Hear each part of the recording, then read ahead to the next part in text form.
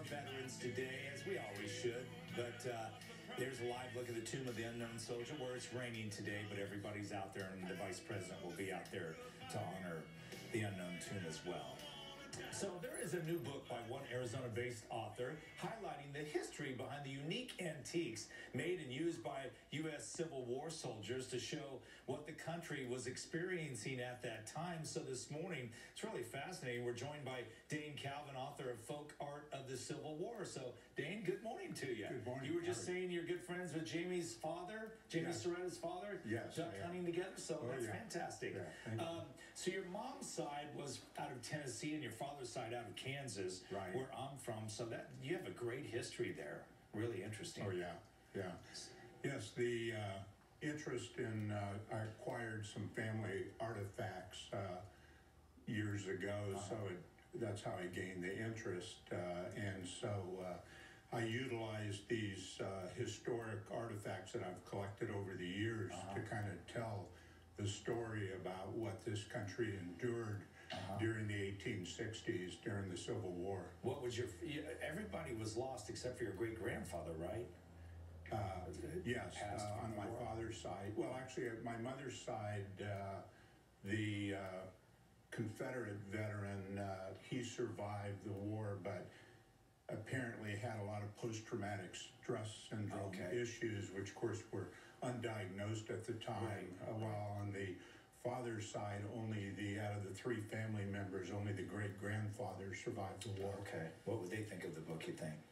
Well, I think they would be happy that, and I did this book kind of dedicated to Civil War veterans. I think they would appreciate the effort. Really nice. Why don't you show us some of these artifacts? Well, yeah, we have some interesting things. To the right here, this is probably the most rare of the artifacts here.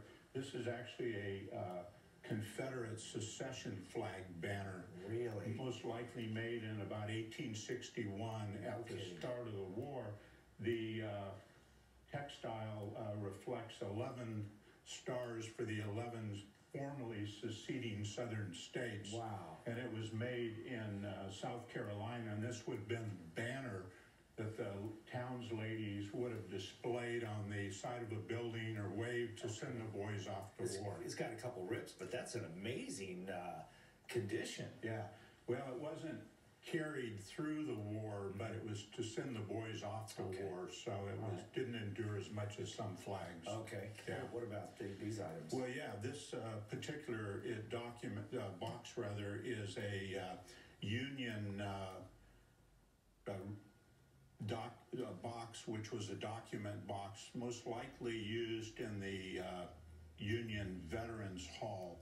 And what you have on it are ivory cutouts of what were the Union Corps badges or divisions of the Army of the Union during the war. And then what about those horns? Well, the powder horns, this was the family Confederate powder horn. I don't know if you can get a close-up or not of what's displayed on there, but it depicts the one family member who was a Confederate soldier when he was captured in 1863 at the Battle of Tullahoma in Tennessee. Okay. So this went through the family, while this other one is a naval soldier's powder horn out of a Union regiment.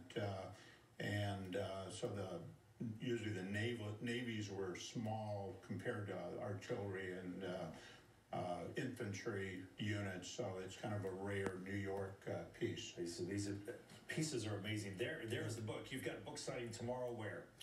It's going to be at the Mesa Militaria show, which is starting at 9 o'clock to 3 o'clock p.m. at Highway 60 and Country Club Road in Mesa. In there? Yes, at the Holiday Inn. Well, Dain, thank you for coming in. Really appreciate it. Oh, you're very welcome. Gosh, it's an honor to see all this stuff and hear about your family history. Well, thank you. Thank you. Appreciate it.